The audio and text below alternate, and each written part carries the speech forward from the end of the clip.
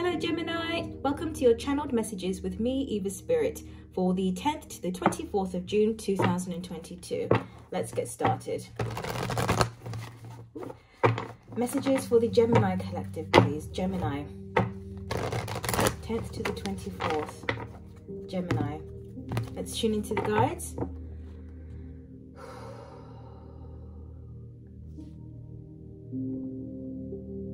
Yes. What do you want to talk to the Gemini collective about, please? Thank you. I feel like there's another one to come out too. Thank you. All right, Gemini, you got the cow, which says give with unconditional love and grace. And you also got the dove, which says spread messages of peace and harmony. This is relational to me. There's something here about expansion. I'm getting the sense here that your life is expanding. There's something about the audience that you are able to reach, or the amount of people you're able to help, have an impact, have an influence on, is expanding. You could be moving up the ranks with your work or career. You could be working on YouTube. You could be some sort of influencer online, and there's just something about your reach growing and expanding now. Also, you being someone that many people are going to look up to. And they're giving me a message here about radiating love. Radiating love. It could be that for whatever reason at this point in time the spotlight is on you, or is going to be on you, whether it's directly or indirectly. Attention is on you, eyes are on you, and it's about sort of this being something that makes you want to be better, right? Makes you want to be the best version of yourself. And it also serves as an opportunity for you to let go of old things. It's sort of like rid yourself of old energy, almost like old resentments, what I'm getting to. Things that you may have been stuck on in the past, and scenarios and people, and it's like now your life has expanded or is expanding, and because of that you realize that there's no point to hold on to certain things, and so it's just the right time, it seems, for these things to fall away. You could be part, we've got, you know, two and two here. We see two doves and then two cows. So as I said, yes, this is relational. You could be partnering up with someone, and something about what they do puts you more in the limelight, or because you're with someone now, more focus is on you, more attention is on you. Maybe you're getting engaged or married, and so there's all of this sort of thing happening as well. It could be that you're pregnant even too. There's just something about your relationships and your connections that is causing more people to know who you are.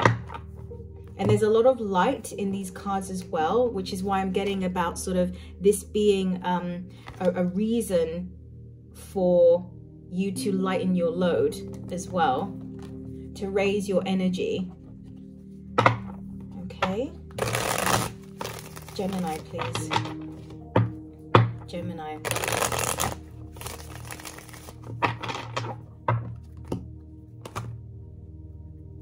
I'm getting sort of corporate business CEO type of energy as well. So it could be a promotion with work. Let's see and tune in. Gemini.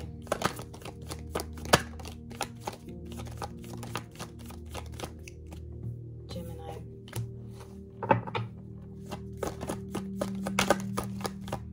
Gemini.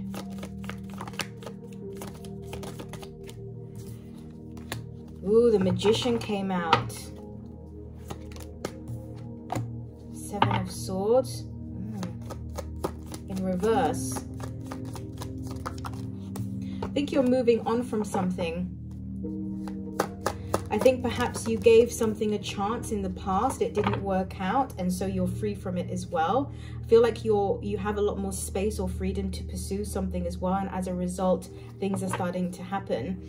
We've had the Fool card in reverse, and actually as I touch this card, what I'm getting is a sense that you tried something and it didn't work out, and they just said swiftly, so you moved swiftly on from this energy. You're able to take everything that you experience and use it to your advantage, to your benefit, learning the lessons and realizing that you do create your reality. There's some sort of realization, and I feel with this expansion that's happening for you, you have an acute sense that this is your doing. This is your manifestation. The Seven of Swords in reverse here. I'm getting a feeling here about releasing something or someone. So maybe there had been previously a big change in your life, and I feel like it sort of, it freed up a lot of space. Not just physically, but mentally, emotionally. Maybe you had a recent breakup, or you moved out of a place where you were that wasn't very good for you, something like this. But you freed up a lot of space in your sphere. As I said, you gave it a go, it didn't work out, and I feel like this is actually something that has been good for you. It's pushed you forward. Yeah, they're saying that it's made you realize that it's about you now.